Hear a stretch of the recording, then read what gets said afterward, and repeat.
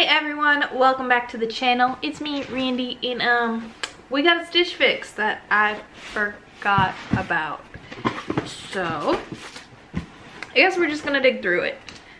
So first, on the top, black jogger things. FP Movement Sunny Drawstring Jogger. I gotta try those on. Let me see if I can find my slip. Got my return thing. Oh, I know it's in here. Here's my little envelope.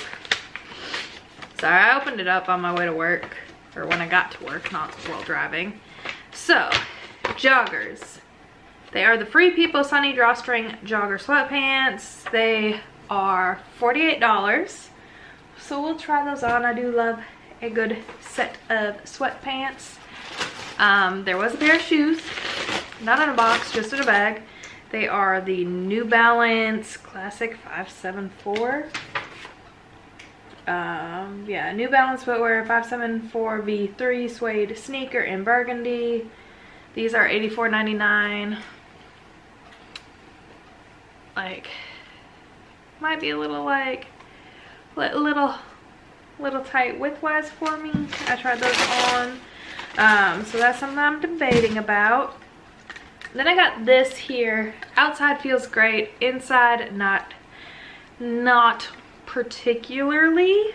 And this is, what is it? 9 Britain Dahlia brushed knit top in burgundy. And this is $46. It's kind of like a burgundy tie-dye. I don't think I'm going to be keeping this because if it feels weird on the inside, like I'm not tempted to wear it. Then I have Letty and Me, this kind of like hooded, fuzzy, well, fuzzy lined in certain spots, like fuzzy in certain spots. So Letty and Me Yara Sherpa lined cardigan. This is $62 and I might keep this. I'm not gonna lie, it gives me like, just, it feels nice.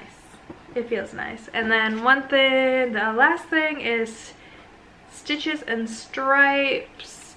It's a camo top. Not really a big fan of camo, so I don't think I'm gonna keep that. And Stitches and Stripes, Winona scoop neck, cotton, I guess. That is $39.99. So that all together the picks were $280.98 if I buy all 5 of them, right?